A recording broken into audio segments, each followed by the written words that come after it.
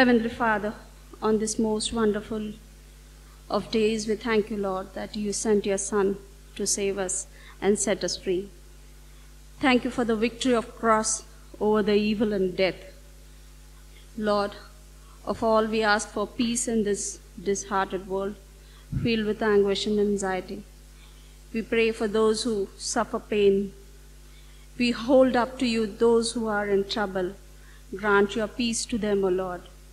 We pray for the families, especially, Father, for we remember Mr. Arthur's family, Miss Sarafina's and Mr. Arpit's family. Lord, we remember the souls that are departed from this world. But yes, Lord, they are rested with you in peace. Lord, especially we pray for their lives, we remember them. And we know, Lord, there is a lot of impact in the families for their losses, O Lord. Please bring comfort and peace to those who are mourning, O Lord. May they find hope in you. Lord, today, especially we pray for our church. We commit our church into your hands, O Lord, especially the members, the pastorate committee, the church leaders. Bless them and guide them, O Lord. Bless each one of them. Yes, Lord, you have delivered us from the power of darkness and brought us into the light. Yes, Lord, you have given light in our lives. We pray for all the students, O Lord, especially those who are writing their exams. Fill with your grace, O Lord, and help them to write the exams well as they continue to study and find their way in this world, O Lord. Lord, we commit our church into your mighty hands. Bless each one of them, especially as we plan to visit the church site. Bless each one of us with your travel mercies and specially protection from this heat, O Lord. As we continue to worship, be with us, bless us, and let your light of resurrection fill in our hearts. Amen. Happy Easter Sunday to all of you. Happy Easter. It's such a joy to gather here in this manner to celebrate the resurrection of our Lord and Savior Jesus Christ. Yes, once again, welcome to our Easter Sunday worship service. Yes, as we ponder upon our lives, it is very true to say that we live in a fallen world. The challenges that we face is real. The difficulties that we come through are sometimes very challenging. And each passing day, our challenges seems to be more numerous. And there could be among us as well, who could be searching for someone to come and lead you out from your difficulties, from your challenges. But today, deep down in our hearts, we know for sure that there is something much more than all these things. There is not only an answer, but the answer is our Lord Jesus Christ, the answer to everything and for all of us. And because of his work, because of his love for us, today we're celebrating this Resurrection Sunday. Let me read out a scripture verse for all of us from Acts chapter 4, verses 10 to 11. It says, "Then know this, you and all the people of Israel, it is by the name of Jesus Christ of Nazareth, whom you crucified, but whom God raised from the dead, and this man stands before you healed. Jesus is the stone you builders rejected, which has become the cornerstone. Salvation is found in no one else, for there is no other name under heaven given to mankind by which we must be saved." And this is the word of God. And as we move forward with our service, let us focus our eyes and also give our hearts to God, so that we will be able to experience his resurrected power afresh again this very day. At this time, I would also like to welcome our friends who are here in NCF Pune for the first time. I would like to acknowledge your presence. If anyone is worshiping with NCF Pune for the first time, kindly stand wherever you are seated. Anyone who are here for the first time, please. Yes, we have a few friends here. Kindly stand. Please please remain standing. Yes, we have a cross connection and also a connect card in order to connect you and also for you to know better about our church. We are handing over to you. Church, shall we welcome them?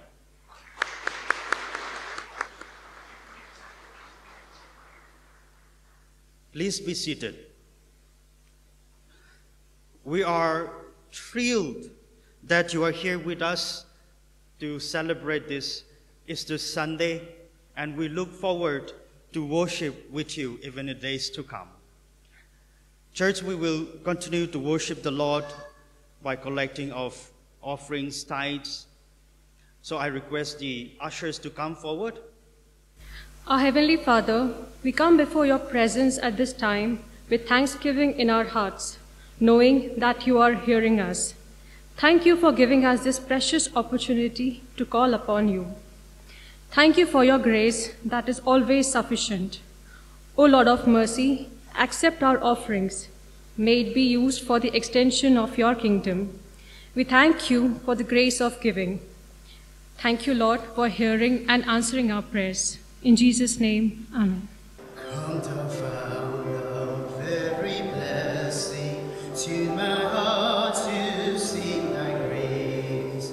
Streams of mercy never ceasing, call for songs of loudest praise.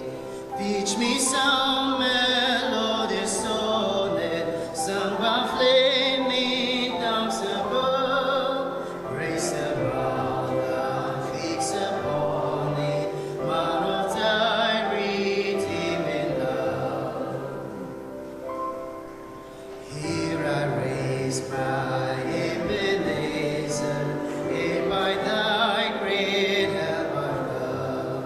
Then I hope by thy good pleasure safely to arrive at home.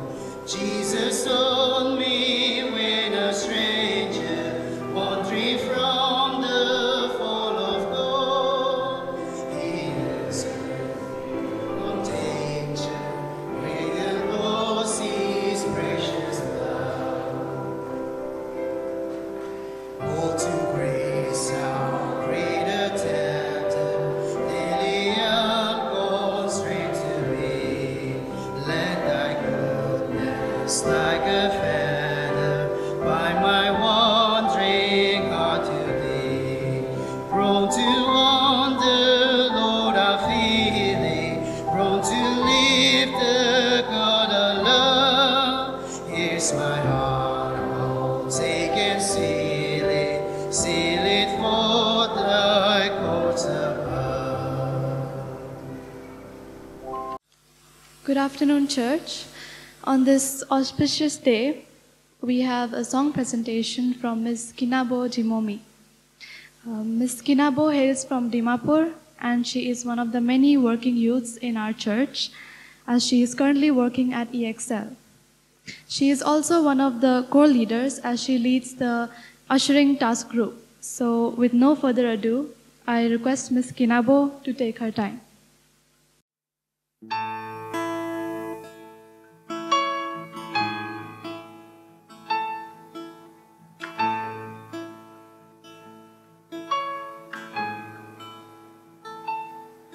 My faith has found a resting place, not in my world.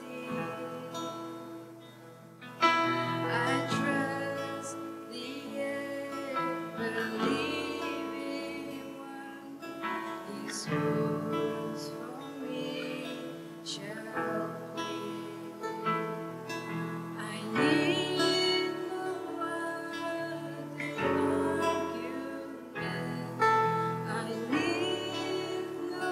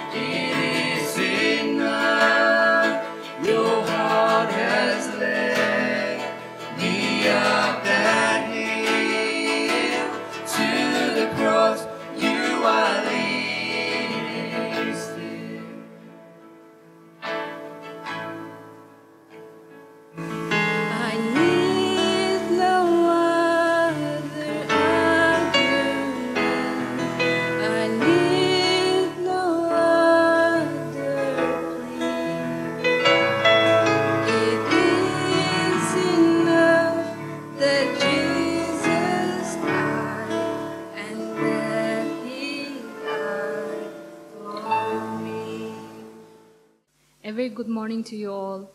This morning, the scripture which I'm going to read is taken out from Luke chapter 24. Luke chapter 24, verse 13 to 35. On the road to Emmaus. Now that same day, two of them were going to a village called Emmaus, about 7 miles from Jerusalem. They were talking with each other about everything that had happened. As they talked and discussed these things with each other, Jesus himself came up and walked along with them, but they were kept from recognizing him. He asked them, "What are you discussing together as you walk alone?" They stood still, their faces downcast. One of them, named Cleopas, asked him, "Are you only a visitor to Jerusalem and do not know the things that have happened there in these days?" "What things?" he asked. "About Jesus of Nazareth," they replied. "He was a prophet, powerful in word and deed before God and all the people.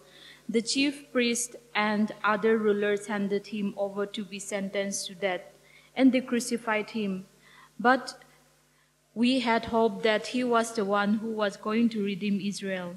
And what is more, it is the third day since all this took place. In addition, some of our women amazed us. They went to the tomb early this morning, but didn't find his body. They came and told us that they had seen a vision of angels who said he was alive. Then some of our companions went to the tomb and found it just as the woman had said, but him they did not see." He said to them, "How foolish are you, and how slow of heart to believe all that the prophets have spoken. Did not the Christ have to suffer these things and then enter his glory?" And beginning with Moses and all the prophets, he explained to them what was said in all the scriptures concerning himself. As they approached the village to which they were going, Jesus acted as if he was going farther. But they urged him strongly, "Stay with us, for it is nearly evening. The day is almost over." So he went in to stay with them. When he was at the table with them, he took bread, gave thanks, broke it, and began to give it to them. Then their eyes were opened, and they recognized him, and he disappeared from their sight. They asked each other, "Were not our hearts burning within us while he talked with us on the road and opened the scriptures to us?" They got up and returned at once to Jerusalem. There they found the 11 and those with them assembled together and saying, "It is true, the Lord has risen and has appeared to Simon." Then the two told what had happened on the way and how Jesus was recognized by them when he broke the bread. This is the word of God. Now I would like to introduce our speaker, Dr. Lanu Jamir. He is the Vice Principal of Union Biblical Seminary, teaching New Testament. He serves NCF Pune as the chairman of the pastoral team. Now I would like to give this time to Pastor Dr. Lanu Jamir. I bring Easter greetings to each and every one of you. Indeed, the Lord has risen. And I thank God for this wonderful privilege to share from His Word on this wonderful and joyous occasion. The very reason why we are here today to worship Him, the very reason why NCF exists, the very reason why we from different culture, nations, and background come to worship the living God. I was checking on the internet to seize the world greatest events that has taken place in the history of humankind. And surprisingly, no one mentions the resurrection. In one website, the birth of Jesus is mentioned in number 16, but the world wars, the landing of the man on the moon, the discovery of penicillin and all those things comes in the list, but not the resurrection of Jesus. For the world, this is a non-event, but for us believers, this is the most significant event that has happened in the whole history of humankind. Because based on this, our future, our destiny is already determined. The future of the universe, of the cosmos, is determined.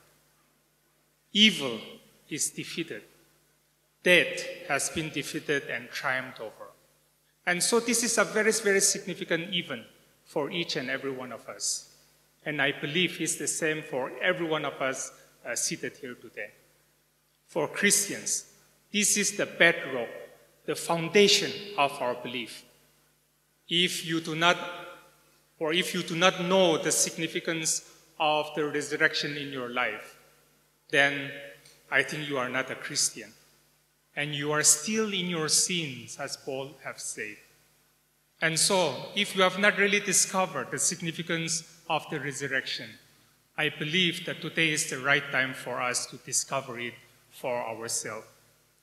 So for this afternoon's meditation, I have chosen the text which has been clearly read to us from Luke chapter 24, verses 13 to 35. And I want us to explore and see what really happened to these two disciples after the resurrection, after the crucifixion of Jesus, and the subsequent event that has taken place for which they were unable to understand. So before we go into the Word of God, shall we look to God in prayer? Almighty God, we come before your presence in humility. We want to thank you for your name is worthy to be praised. We want to thank you for bringing us here together to worship you.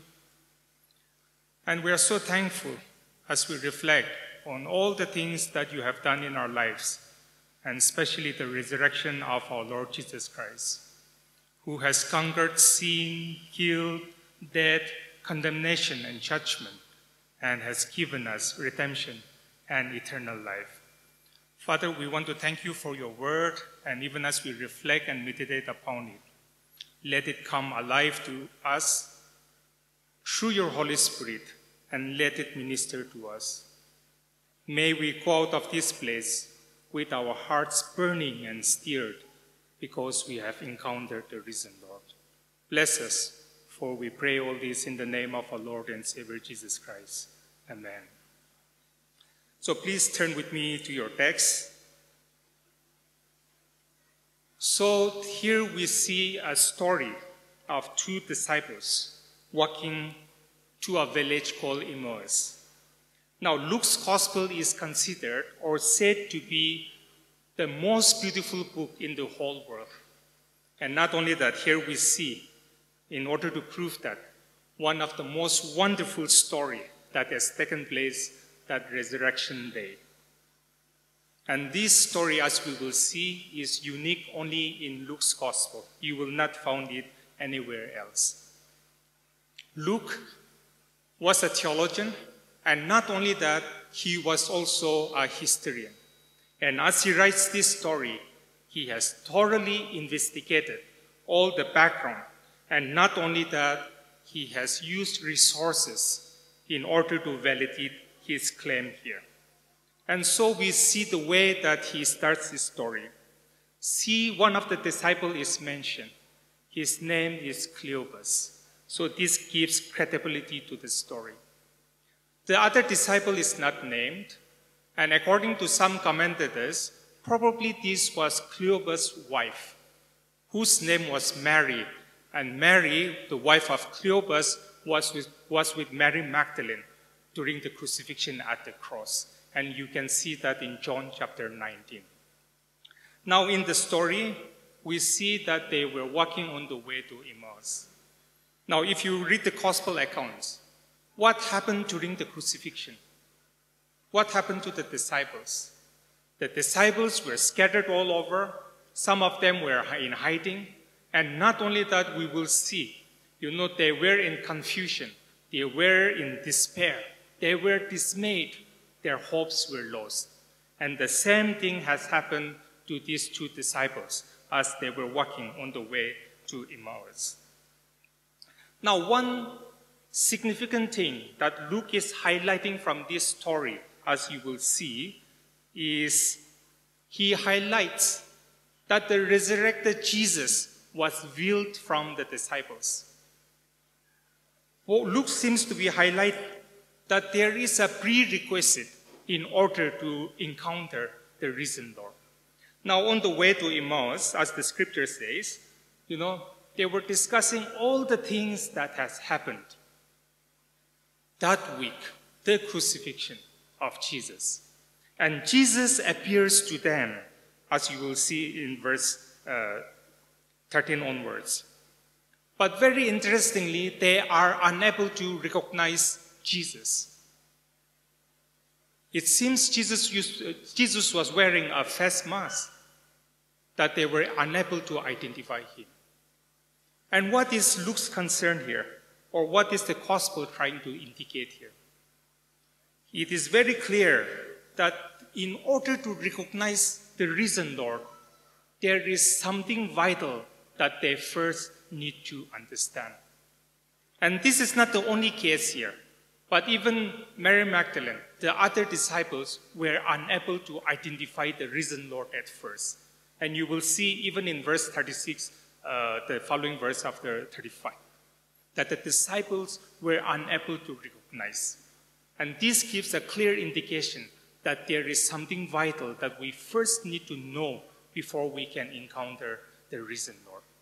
Not only that, Luke seems to give a hint that the resurrected body or the resurrected Jesus was very, very different. An indication that the resurrected body that we will be getting is something going to be very different because it is going to be a transformed body. And now as they were going on the road, the risen Lord appears and walks before them and then inquires from them, what was happening. And see the narration that starts from verse 17. Now they started to narrate all the events that has happened to Jesus. He was the one they were hoping who will come and redeem the people of Israel. He was the one whom they have hoped who will usher in the kingdom of God, in which Israel will exist as an independent state. But all this has come to nothing because the Messiah, the one whom they have hoped to bring all this restoration and inaugurate this kingdom of God, is now dead. He has been crucified. Probably they have been following Jesus for 3 years. They must have heard and listened to all his sermons about the kingdom of God that is about to come. And not only that, they must have witnessed all the miracles, the wonders that Jesus has done. But now all this has disappeared. All this has gone. And they must even have probably thought that Jesus was an imposter, because during the time of Jesus, there were many imposters who were claiming to be the Messiah. If you read in Acts chapter 5, there you will see 2 examples. Judas is mentioned, Judas the Galilean, and Judas even had 400 disciples. But when they were put to death, all the disciples were scattered and the movement came to an end. And they believed that the same thing must have happened to this particular Messiah, Jesus, to whom they have believed. And as you see the text, they were going away from Jerusalem. And this again is very, very symbolic, because Jerusalem was the center where God was going to come and intervene in the nation of Israel. But now they are moving far away from Jerusalem because the king is dead. They were thinking that they were going to have the party of their lifetime, but now the party has ended prematurely because the host was dead. And so this is the first indication that we see in this story. Now the second important point that Luke highlights is in verse 17 and verse 21. Luke here highlights a world without hope. A world without Christ is a world without hope. See in verse 17 the state of the disciples. Their face was downcast. They were in despair, they were sad. And not only that, in verse 21, they were in a state of hopelessness. And this is a very remarkable statement that they have made. We had hoped, but now all the hopes were gone. All the hopes were lost. And this is the reality of the world without Christ. No matter how a person may look good on the outside, and whether a person is aware or not, this is the sad reality without Christ. And not only that, perhaps even for Christians, maybe this is the state that we are undergoing through at the moment. We have prayed for healing of a loved one, but that loved one died. We have prayed for broken relationship, but it has not happened. It has not healed. And we are in despair. We are hopeless. And friends, I tell you, if we do not understand the real significance of this Esther event, the same thing will happen to us. Problems, suffering, pain, affliction will come to us, and then we will soon give up hope. We will lose our hope. We will be in despair. We will enter into this depression, in desperation. And no wonder we know that even believers, they commit suicide. And the reason is when we do not understand the real significance of this Esther event. Now, this Esther message, the story about the resurrection, really hits us, especially when we are attending the funeral of our loved ones. In my family, we have lost many loved ones, including my mother, through the years. And I can't imagine, the state of hopelessness I will be in if that resurrection has not taken place. And because my hope is anchored in this Easter event, that the resurrection has taken place, I know that the death is not the end. Death is not the final word. And so for believers, this is very important. And so even in our church, within this week also, we know our members have lost their family members. But we do not grieve like others without hope. But we grieve like those. We grieve like those who have hope. And so this is again one very important lesson that we learn from this particular story which Luke has highlighted. The third point that Luke highlights is that Christianity is not based on partial facts, but on the understanding of the whole story, the whole picture of God's plan of redemption. So Jesus comes alone, see verse 17, and inquires from them. And see the response of the believers from verse 19. The two disciples actually knew a lot about Jesus. Here they say, he is a mighty prophet. And not only that, they have seen the words and the deeds which Jesus has performed. And not only that, they learned how the religious leaders have put Jesus to death. And probably they must be thinking, the religious leaders were right, and probably Jesus was an imposter. Not only that, they have heard the report from some of the women, that the tomb is empty and Jesus has risen.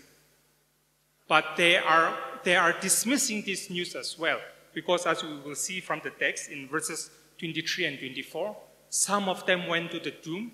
The tomb was empty, but they did not see him. And that's why they have even discounted that particular message. See, the cross has scattered. They have shattered the hopes of the disciples. And not only that, they are in a state of disappointment. And the reason is because the way that they believed and understood Jesus was according to the popular belief of that time, that the Messiah will come and restore the kingdom of Israel and will usher in the kingdom of God, especially for the people of Israel. Definitely, whatever they have believed was based on the scripture. But this is not all that the scripture says. And this is very clearly said in verse 25, where Jesus says, "You believe the prophets, but not all what the prophets have said." So what they have done is, see, they have selected bits and pieces from the scripture and then believed them. They have taken parts of the scripture in order to conform to their desires and according to their needs, and they have believed in Jesus. And this was one of the downfall why they failed to understand the real meaning of the crucifixion of Jesus. One of the famous New Testament scholar, Tom Wright, says, they were reading the scripture from the wrong end of the telescope. They were selective in the way that they understood scripture. And is this not true to many of the disciples, believers today? Many preachers, we are very selective in the way that we look into the scripture, just taking out bits and pieces in order to suit our need. And this has led into a lot of desperation or disillusionment at the best. And so, this is a very, very important lesson for each and every one of us, that we should not base our understanding of Christ just on certain aspect of the scripture, but the whole of the scripture of what it says. And so for the members of NCF, what is the relevance of the scripture? What is the relevance of the gospel? Or what is the relevance of the resurrection in our lives? That is a very important question that we need to ponder. The fourth point, Luke highlights the importance of Bible study. And now you will see in this particular story the greatest Bible study that Jesus conducted on that resurrection afternoon.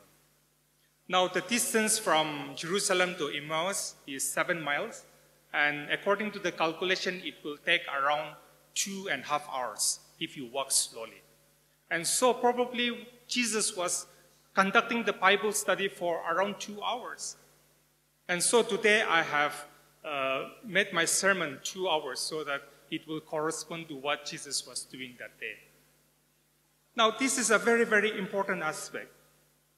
See, the reason Lord did not keep the disciples confused, but he took time in order to explain from what the scripture says all about.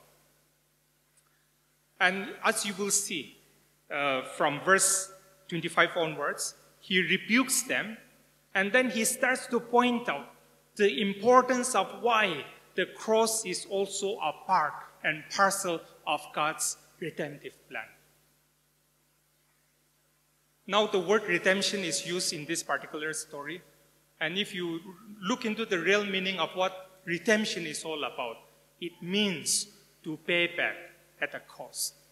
You take back something by paying a cost or a price. And this is exactly what God has done in Jesus Christ. And this is how Jesus explains to them. God was willing to pay the ultimate sacrifice, even the death of his son Jesus, so that he will redeem humanity from sin, guilt, and condemnation. And this was a very important lesson for them to understand.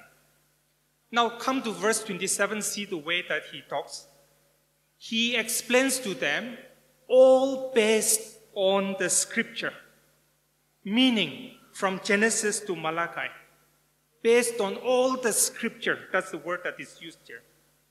So Jesus was explaining not only from bits and parts, but from the beginning till the end.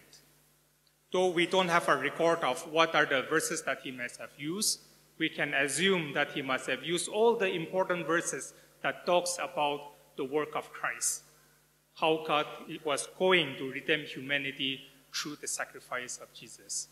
And last Good Friday, we have read one of the important texts from Isaiah chapter 53. And not only that, see the end of it. He is not only to suffer the death on the cross, but through it, he was to be glorified. So not only the crucifixion of Jesus, but even the resurrection, the glorification is described in the scripture. And that is how Jesus explains it. And so this is a very important thing for us to understand, that we should understand or we should believe in Jesus Christ based on what the scripture says. Jesus shows to them, that God's plan of redemption was much greater and deeper than they have understood to be. They had a very, very narrow understanding of what restoration is all about. But here we see Jesus explaining the whole purpose, plan, the scope of God's redemptive plan for us. Friends, we know that Easter was the greatest event or one of the greatest miracles that has taken place. And Jesus was there bodily with them. But see how the way Jesus has explained? He did not dwell on his own personality. He did not dwell on the witness of others, but he dwelled on the scripture. And this is one of the most important lessons that we can take out from this particular story. And I say this, and Luke has included this, because throughout the centuries, people will be confronted with this important question: where and who is this risen Jesus, this risen Lord? And how do we respond to that? We encounter the risen Lord in the scripture. And this is a very important lesson for us. Jesus did not want our faith, our confidence to be based on some subjective experience, but he wanted it to be grounded on the Word of God. The Word of God, as we know, is eternal, is immutable, is unchangeable. And that's the reason whatever is said in the scripture has come to pass, and whatever is promised in the scripture has come to pass. And that's why the crucifixion has taken place, and that's why even the resurrection has taken place. And this is the explanation of Jesus, that we need to have our faith grounded in the Word of God. And this is one important thing that I would like to emphasize on the members of NCF today, that the Word of God is living. It is the place where we can encounter the risen Lord. And not only that, since many of you are youngsters in schools and colleges who are members of NCF, the scripture should be the basis on which you define yourself, the basis on which you get your identity.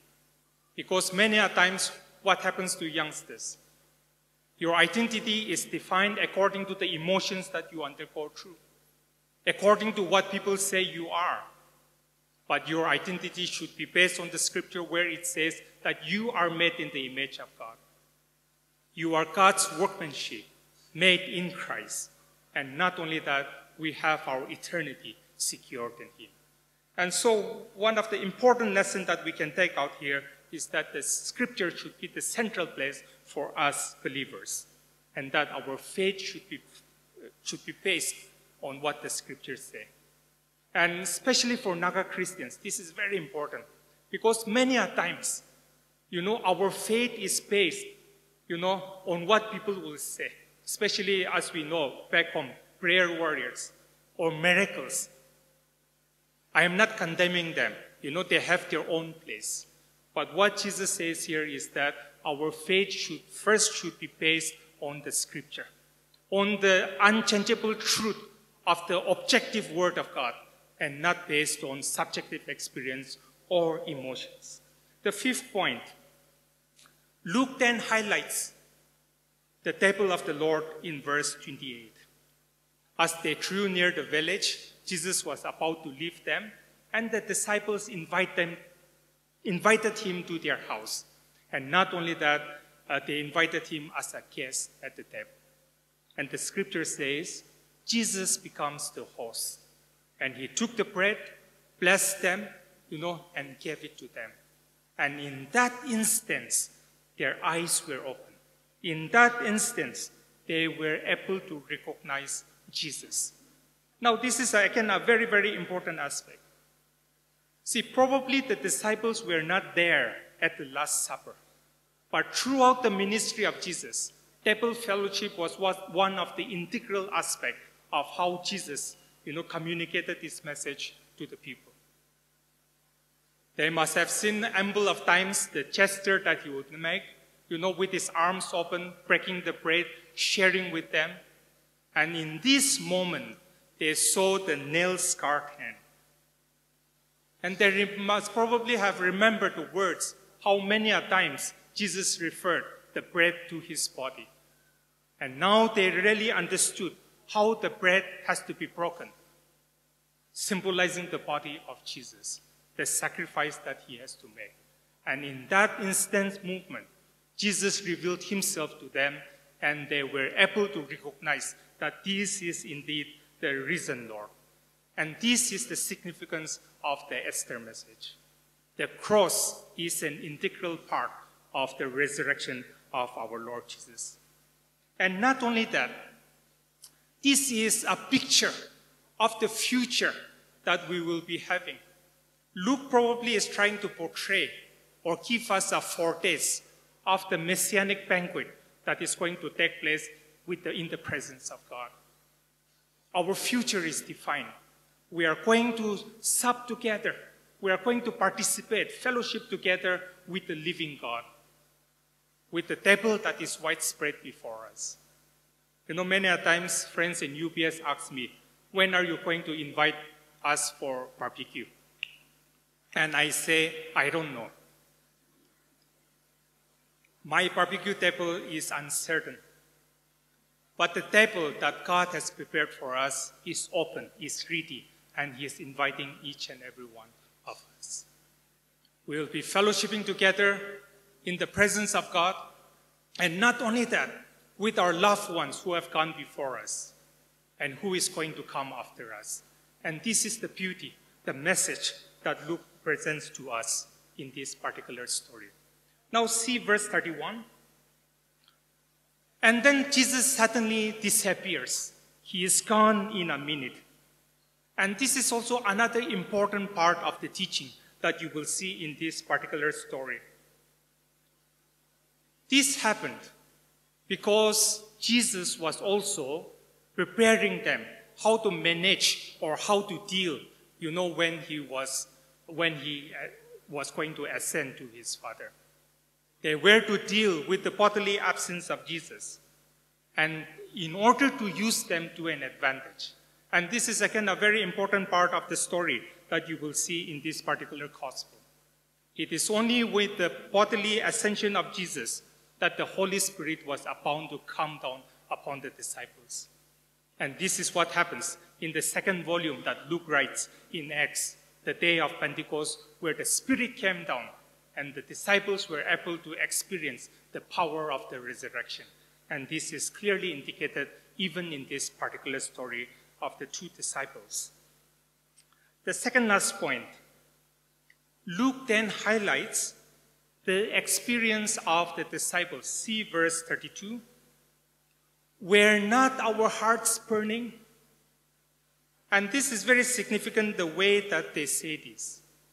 They did not say, our hearts were burning because we saw the risen Lord.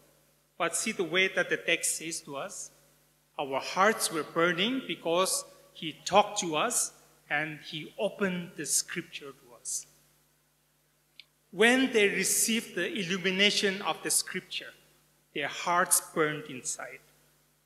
When they understood the real sense, the meaning and purpose of why Christ had to die, then their eyes were open, and not only that, their hearts were burning. Their hearts were burning. They were overwhelmed in order to learn the real meaning, the purpose of why Jesus had to die on the cross. Some years back, one of our friends, he became a Christian, and one day he came to me, and he said, I have committed so many wrong things in my life, and how is it possible for me, for me to be accepted by God just like that? And I took him through the scripture, making him understand, and I could see the glow in his face. He was overwhelmed, that how God can forgive such a sinner like him. And the same thing we can see, the experience that the disciples underwent. And this is exactly how we believers, should experience when we read the scripture, when we meditate upon the scripture. It should stir our hearts. Our hearts should burn. And so as we observe this Easter Sunday, I want to encourage each and every member today that let us regularly read the scripture, meditate upon it, and then we will encounter the risen Lord. And then our hearts will be stirred, our hearts will glow, and then our hearts will burn within us. The last point, Luke highlights the transformation that took place in the life of the disciples. Their lives were transformed for a purpose, for a mission. See verse 33. They walked all the way 7 miles to their village, and when they recognized Jesus, what happened? They immediately stood up and went back to Jerusalem in order to proclaim the good news. And this response is the standard response that you will see throughout the scripture. The women disciples did the same, and not only that, in this particular story, the disciples themselves did the same. They proclaimed the good news. So the disciples went back to Jerusalem in order to tell the story, and as we can see in the story, before they could even share about the risen Lord, the disciples narrated, proclaimed the good news to them. The Lord has risen.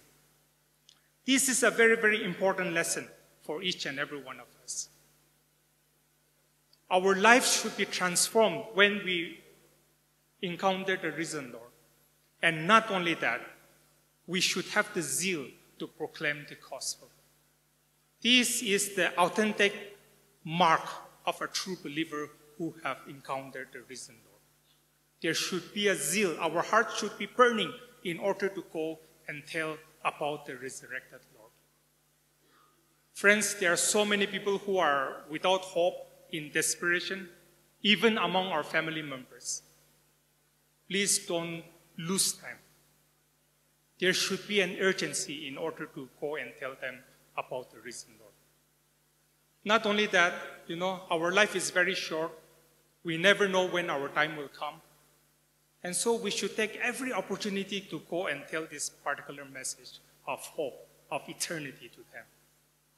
And if we let them go without hearing this message, we will always regret, and it will be a loss for them as well for eternity. And so in conclusion, we have seen all the important lessons from this particular story about these two disciples, how they encountered the risen Lord. Indeed, the Lord is risen. And this is one of the most wonderful, one of the most powerful, significant proclamation in history. Sin, death, condemnation, they are not the last word. But in place of that, we have salvation, we have eternal life, we have redemption, we have reconciliation. Because Christ has risen.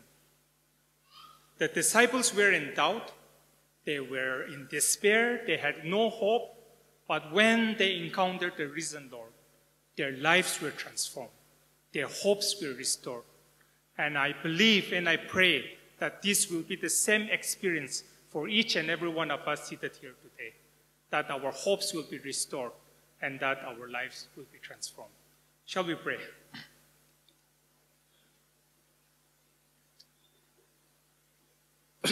Almighty God, we want to thank you so much for your presence with us this afternoon. Father, when we think about all the things that you have done for us through your Son, Jesus Christ, when we really reflect on who Jesus really is and truly is, indeed our hearts are filled with gratitude. We want to thank you for your living word, through which we can encounter and meet the risen Lord. Help each and every one of us, Father, to be grounded in this principle. Because when we encounter you, Lord, our lives will never be the same. Help us to be like those disciples who were ready to go and proclaim the good news to people around. Help us to have that zeal to take this significant message of victory, of triumphant victory over sin, of eternity, of eternal life, and of all the promises that you have promised to each one of you because Christ has risen. Thank you so much once again for your presence with us and for speaking to us. Thank you so much for bringing us into the fellowship through your Son, Jesus Christ. Keep us united in him who was dead but is now alive forevermore. Amen. Father, we are so much blessed, and with all the good things that we have received today, we'll be moving out from here.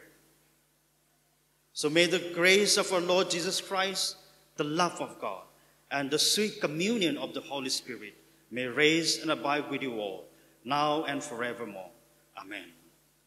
The Lord bless you and keep